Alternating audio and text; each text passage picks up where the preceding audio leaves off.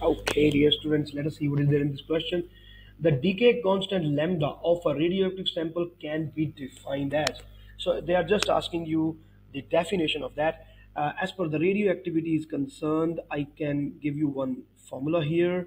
So this is the formula with which we find the number of nuclei left instantaneously.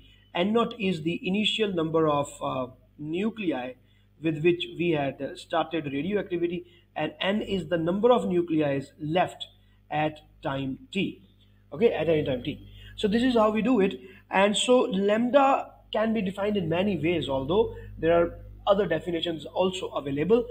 But according to this question, the probability that a nucleus decays per unit time in the radioactive sample, this is the correct definition for the lambda.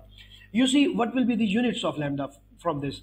So if I say that e raised to power minus lambda t, so from our the chapter number 1 in IB physics, which is in regards to the units, we can see that lambda t should come out to be a dimensionless and unitless numeric. So what should be the units of lambda? So the units of lambda should be per sec, isn't it? Per second. So there has to be per unit time. And we know that lambda does talk about the probability of the nucleus decay.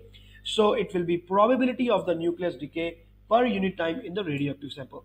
The above two options are the number of disintegrations, the number of disintegrations, but lambda does not give you directly the number of disintegrations that have taken place. No, not at all, because there is a different formula for that.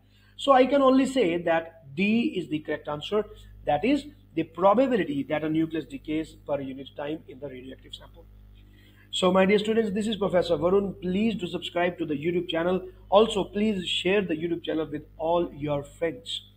All the best.